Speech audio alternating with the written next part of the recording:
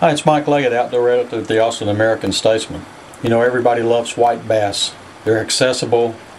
They bite almost anything you put in front of them, and you can catch a whole bunch of them when they're running. And they're running right now, just getting started in Central Texas. And we went up to Bend, to Colorado Bend State Park, and caught some fish on fly rods. Let's just take a look at what happened while we were up there.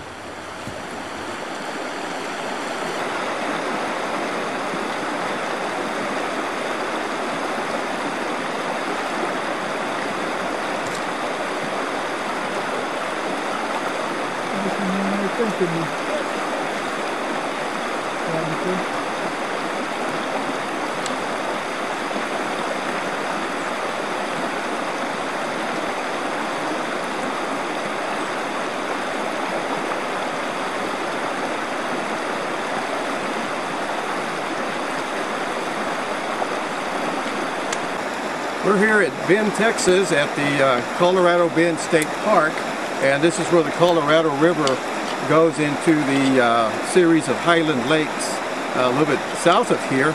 And mid-March is the prime time to be at this location for the white bass run.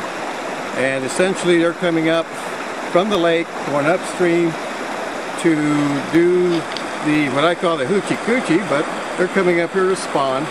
But they're looking for gravelly areas, which this area is full of, and they kind of get stopped by these ripples, right? They'll stop, and actually they'll stop in some of these pockets just to rest.